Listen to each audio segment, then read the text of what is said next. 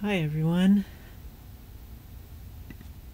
this is Carrie Sanford. I'm just giving you a quick overview of the syllabus in this video. Usually I do this at the beginning of the year. I'll just take a little bit less than 10 minutes to go over the content of the syllabus with you. I like to look at some of the important points. Certainly we will revisit a few things a number of times, and it's possible that there will be some small changes to the syllabus, that the information on Moodle might exceed the information on the syllabus, or vice versa.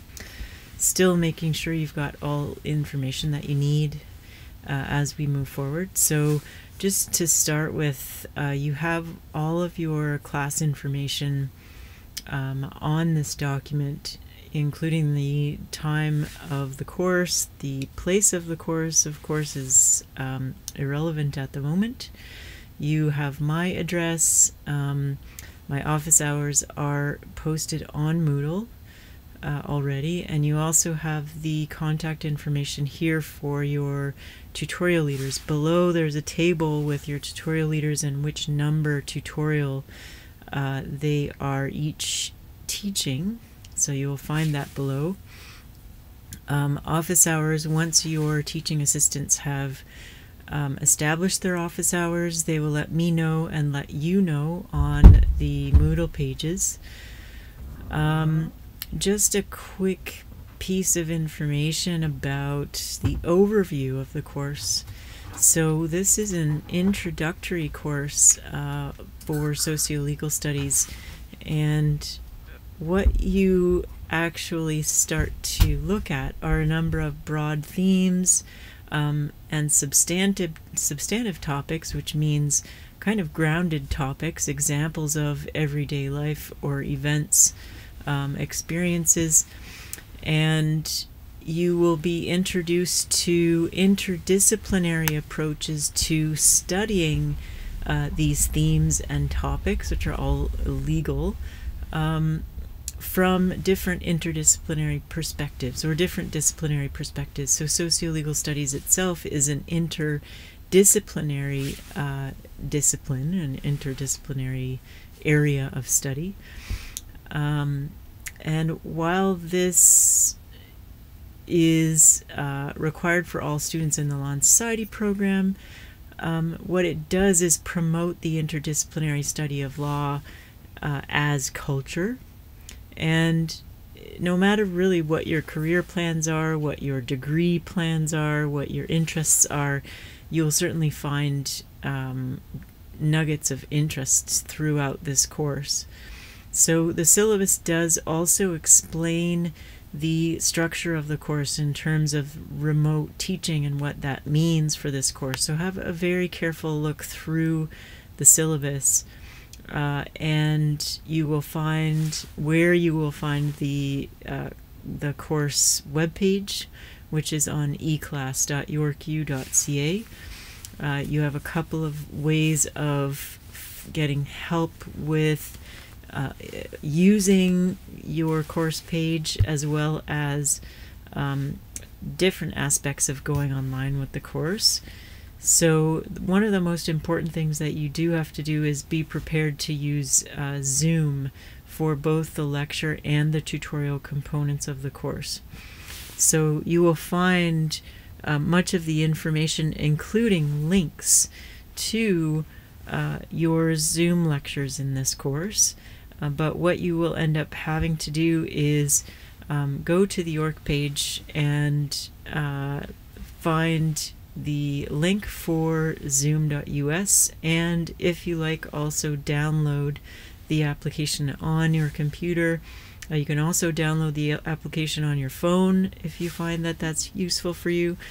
But have a really very close look at the syllabus as well as the Moodle page once you get to it, to really find out the information about how to get to the lectures themselves, including the lecture recordings or videos. So I will be having office hours in this course. There's information here.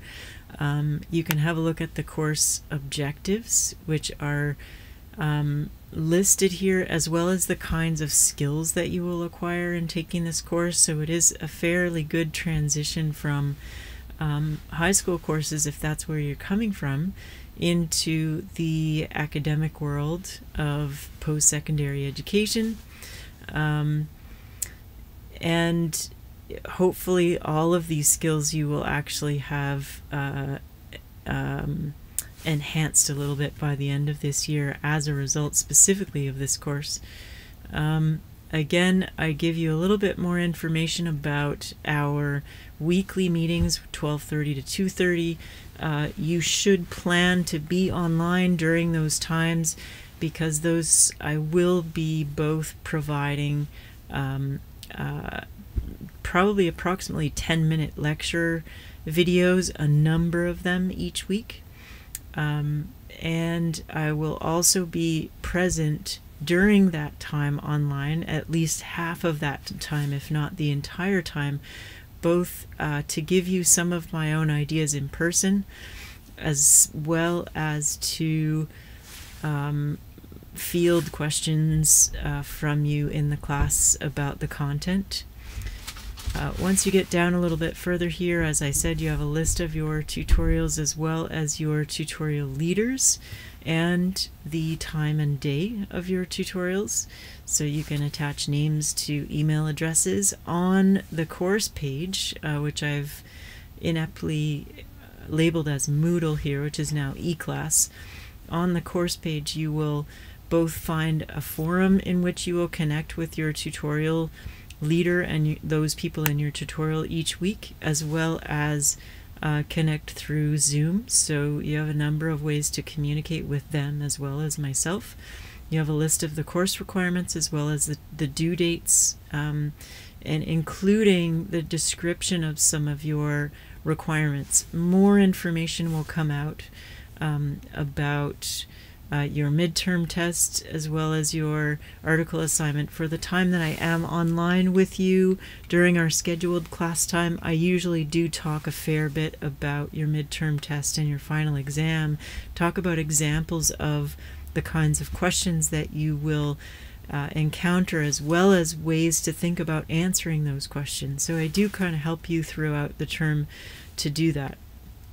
You also have some information about your tutorial participation. So 20% of your grade will come from your participation in tutorial, and that means being present in your tutorial, engaging in the forum for your tutorial, and responding to or participating in whatever kinds of activities your tutorial leader decides to engage you with during that time. So you do also have some important information about how you are being evaluated on your written assignments in this course, information about how to reference and format your referencing and citations in your assignments. You also have some brief descriptions of the levels, the grade levels, once you receive a certain grade, and you can understand a little bit more how you got that grade. And some important dates for the term. And then you have your lecture, tutorial, and reading schedule. So dated per week, these are the readings. You will also be watching videos that will be posted on the course page on specific weeks, and you will have links to those videos. It's both the readings and the videos that you should plan to do by that week in order to keep up with the content, not only the content, but the exchanges that you will have with me during any time during our lecture calls, as well as during the forum and or tutorial Zoom time that you have in tutorial. So this schedule is dated for good reason, and you should simply allow yourself to try to keep up with that. schedule so that by the time the midterm comes around, you've kind of accomplished studying simply by keeping up with the material. And the same thing goes for your final exam. The better you keep up with the material, really the less last-minute studying you have to do. Luckily, both your midterm test and your final test are take-home. Given the remote nature of this course, it was something that really I had to contemplate whether it was a good idea, and that is the kind of conclusion I came up to. So you will, for example, have your take-home exam or your take-home test distributed on October 16th during fall reading week. So if you look at the course syllabus, you'll see that. And your final exam will be distributed to you on December 4th. So midterm, you will be submitting that on October 23rd, and your final exam, you'll be submitting that 1 week after the end of class, so December 11th. And any other interesting information that you have about the logistics of the course, about email by communication, communication by email, it's all here. So have a really close look at the syllabus a couple of times, as well as looking through the course page as well. And I'll just leave that here for now.